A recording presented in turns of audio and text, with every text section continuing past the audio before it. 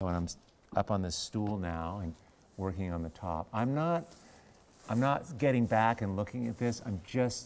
I will soon, but I'm just getting familiar with it. I'm just going to different areas of the painting.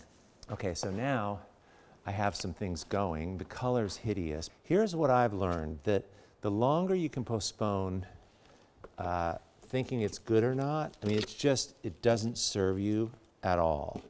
And it's not even that fun. So it's a funny thing. You can just let go totally of whether it's good or not. I mean, you should try it. It's kind of freeing.